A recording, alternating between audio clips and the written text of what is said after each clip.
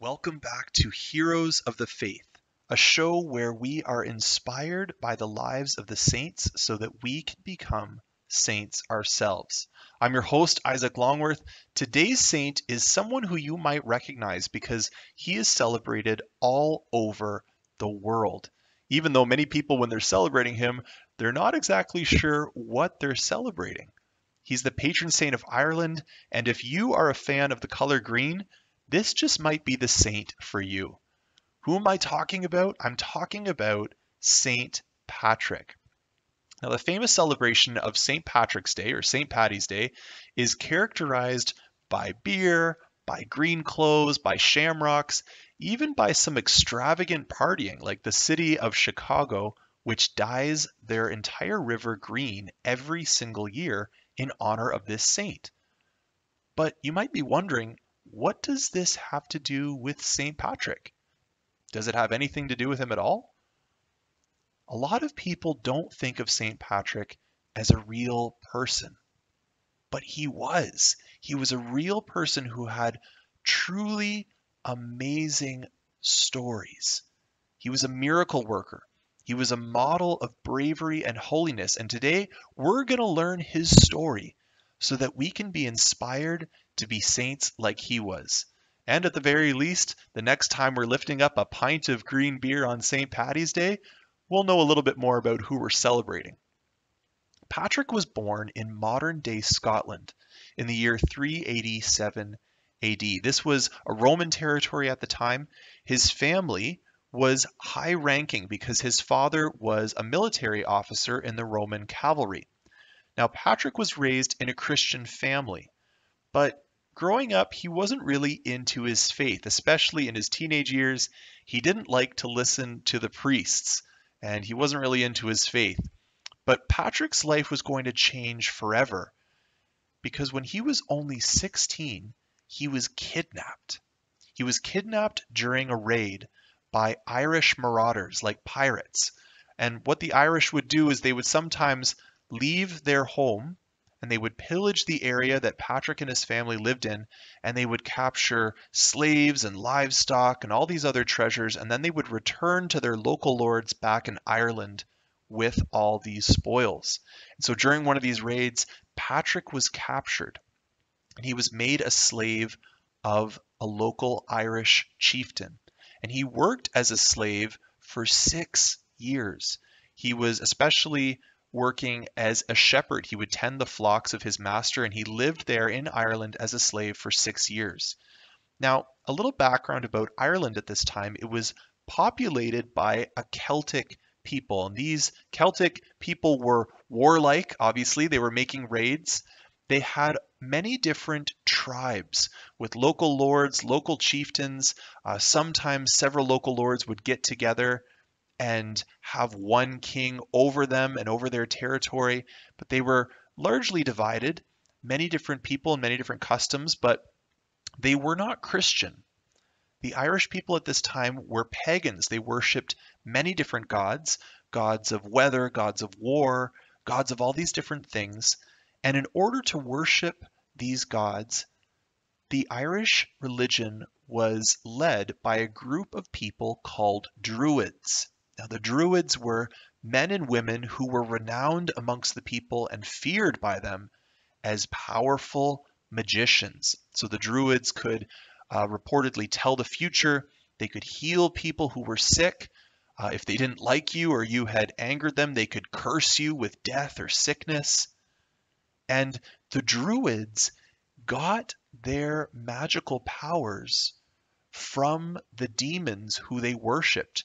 The false gods of the people were demons who had enslaved the people, and they were the ones who were giving these Druids their magical powers to impress and keep the people bound in fear. The Druids were also responsible for the human sacrifice that was required by the Celtic pagan gods. So the Druids would drown people in bogs as sacrifices to the gods. They would burn them alive as an offering to the gods, and they would do this with adults and children. So it was a very wicked, a very dark, a very evil religion that Ireland was steeped in at this time. Ironically, it's amongst all these pagans and their gods that Patrick begins to have an authentic conversion. He's spending a lot of time alone among the sheep, and while he's out there working as a slave, he feels drawn to the God of his childhood, and he begins to spend long times in prayer. Patrick later describes what this time was like in his writings. He says, "It was among foreigners that it was seen how little I was. It was there that the Lord opened up my awareness of my lack of faith. Even though it came about late, I recognized my failings, and so I turned with all my heart to the Lord my God, and he looked down on my lowliness and had mercy on my youthful ignorance." So Patrick is growing closer to God.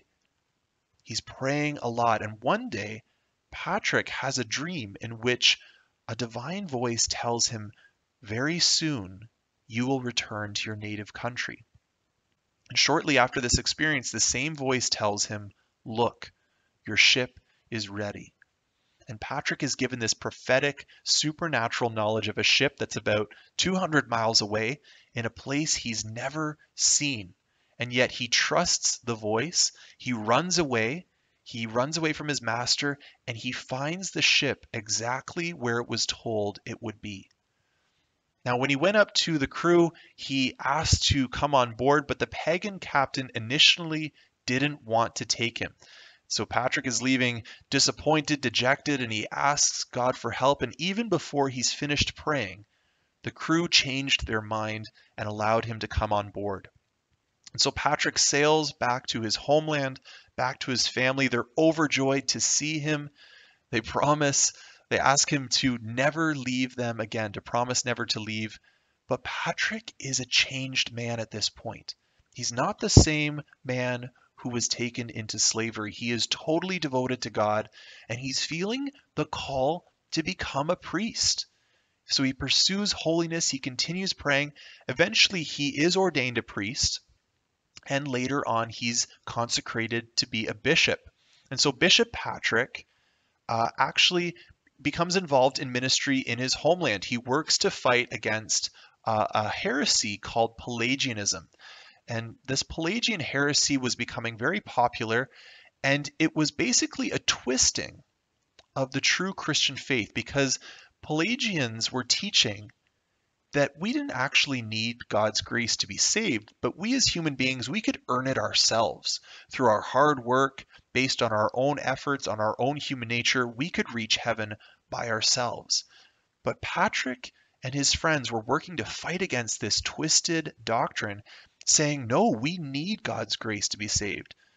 Going to heaven is a gift from God. It can only be given to us through Jesus. We can't earn it ourselves.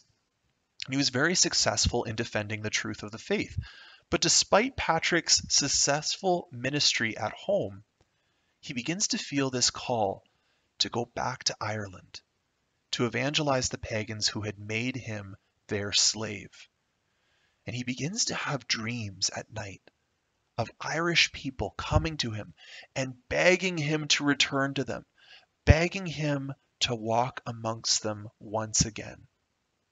And so Patrick goes to the Pope, Pope St. Celestine I, and he asks permission to lead a missionary group to Ireland to evangelize them. Now, the Pope had already sent someone to evangelize the Irish, but he had returned.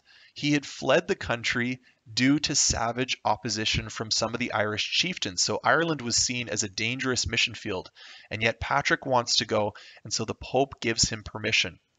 And so he gathers a missionary group to make the trip to begin the evangelization of Ireland. And we can see the hand of God in this because Patrick had learned the Celtic language used by the Irish during his time in slavery. And so God was preparing him, even as a slave, to one day return with the life-saving gospel of Jesus for the Irish. Patrick landed in Ireland, and his first goal was to go back to the territory where he had been enslaved in order to pay a ransom to his former master, almost to apologize for running away. And this, we see Patrick's humility, his radical forgiveness to go back to his master and evangelize him. And on the way, he's sharing the gospel, and many of the local Irish people are responding with joy. They're converting, they're becoming Christians. And these conversions continued, especially after Patrick performed his first miracle. You see, the Druids saw that he was having an effect, that their spiritual grip on the people through their demonic gods was being broken by Patrick. And so they were enraged at him and they stirred up an Irish chieftain to go and kill him. And this Irish chieftain went to go and kill Patrick, but as he raised his sword to kill him, his arm froze and he couldn't do it. His arm was frozen in place. And so Patrick released him from this freezing effect, and the chieftain immediately became a Christian. And he actually donated one of his huge barns to become their first church to say Mass in. So that didn't work. The Druids are frustrated, and Patrick arrived in his former slave territory to find that his master, his former master, who was himself a Druid, had actually burned down his own house and thrown himself into the fire rather than face defeat at the hands of Patrick, because stories of his miracles and of his holiness had preceded him. And so in his pride, he didn't want to be converted. He didn't want to be forgiven by Patrick. And so he flung himself into his own fire and committed suicide in order to avoid him. Patrick, at this point, learns from the local Irish chieftains who had converted that all of the Irish lords and minor kings had been summoned for a great festival by their overlord, who was named King Leary. King Leary was kind of like the king of all the lords of that area.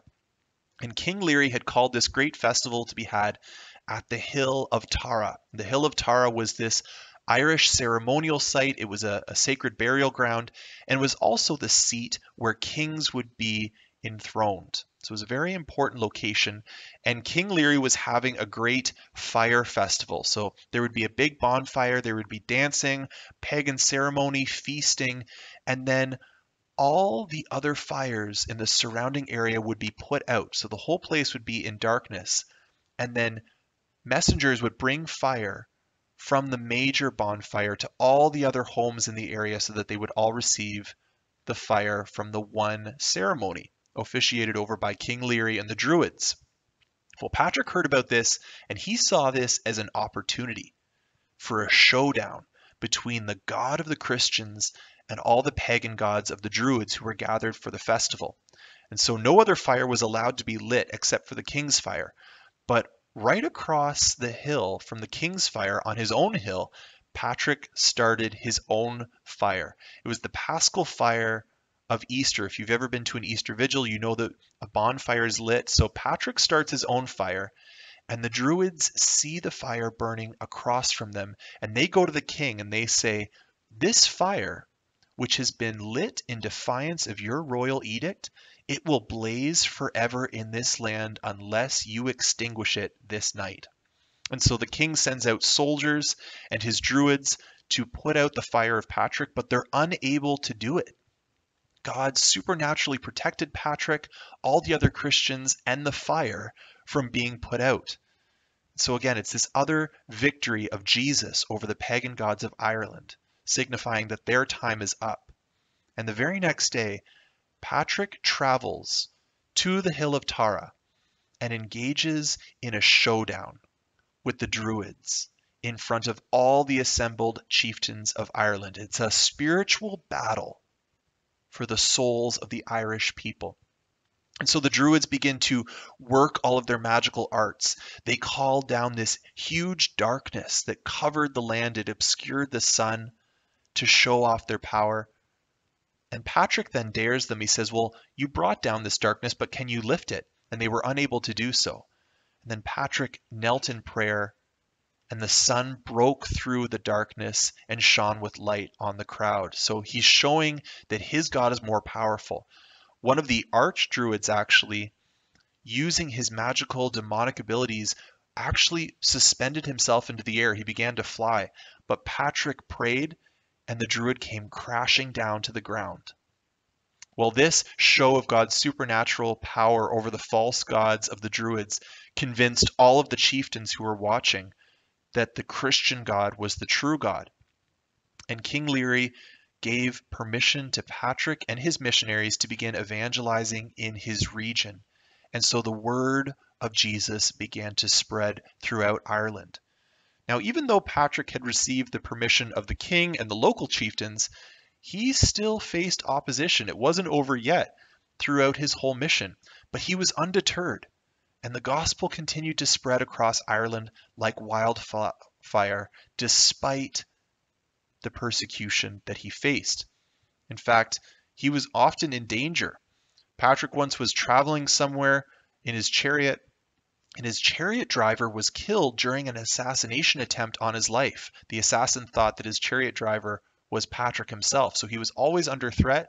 He was kidnapped and arrested 12 different times by local chiefs. At one point, he was even sentenced to death, but the sentence was never carried out. He escaped, and he continued on undaunted.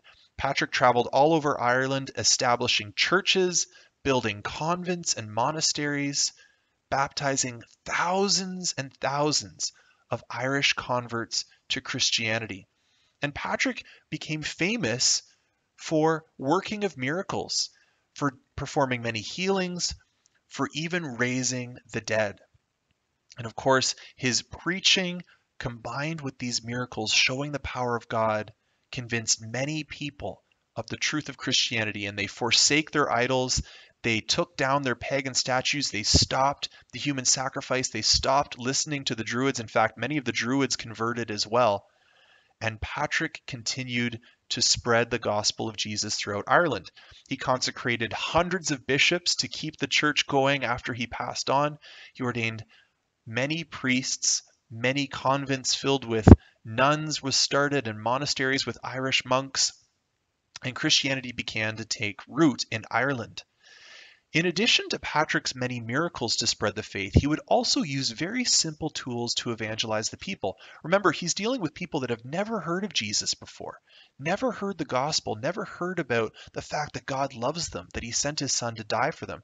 And so he would announce his presence when he would come into a village with a bell. He would ring a bell, people would come out and see what's going on, and then he would start to tell them about Jesus. He would also use a shamrock, this plant with 3 leaves in one, to symbolize the Trinity, to teach the basic understanding of the Trinity, that we worship one God, and yet this one God is in a trinity of persons, Father, Son, and Holy Spirit. And so he was using these simple tools to reach people with the faith. As well, his evangelical success, the amount of people that were converting, the fruit that he was bearing in Ireland was based on his intense prayer, fasting, and penance. Patrick would wear hair shirts, very itchy and uncomfortable, in order to offer up penance for the souls of the people that he was trying to reach. He would fast, he would go without food for a long period of time. He would sleep on the ground, he would sleep on the rocks in order to offer up all of these sacrifices for his people. And whenever grateful converts who were so happy to receive the gospel would try to give him gifts, he would always give them back because he didn't want to be paid for preaching the gospel. He wanted it to be a complete gift, just like Jesus's offering of his blood for us was a free gift. And Patrick sometimes would take a break from ministry, take a break from preaching, and he would go into the mountains to fast and pray for the Irish people. He would go there for long periods of retreat to intercede for them. And sometimes during these trips, demons would come and assault him because, remember, he was invading their territory. They were worshipped by the people. They received all these human sacrifices, and they were not happy that Patrick had come in with the gospel of Jesus and broken their hold of fear and death on the people of Ireland. And so they assaulted him, they tormented him, but he would continue to pray and break their power. And he pleaded with God for the souls of his people. And as we can see, it bore fruit. Thousands of people converted to Christianity, and Ireland was reached with the gospel. Now, Patrick eventually died as an old man, and his funeral was attended by thousands of people who loved him for bringing Jesus to their land, who loved him because he had brought them the life-saving faith in Jesus that had made all the difference, that he had rescued them from the power of the Druids and the pagan gods that they used to worship. So you can probably see from hearing all of this why St. Patrick is such a big deal in Ireland. If you are of Irish descent and you're listening in, you probably have had your faith in some way affected by this man who lived so long ago. But for all of us, no matter our background, our ethnicity, I think we can see why Patrick is such a great saint who we can be inspired by.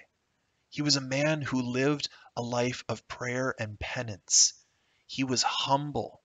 He had a zeal, a burning zeal for souls. He wanted to reach the world with the truth about Jesus, to break them out of their superstition and their lies and their idolatry.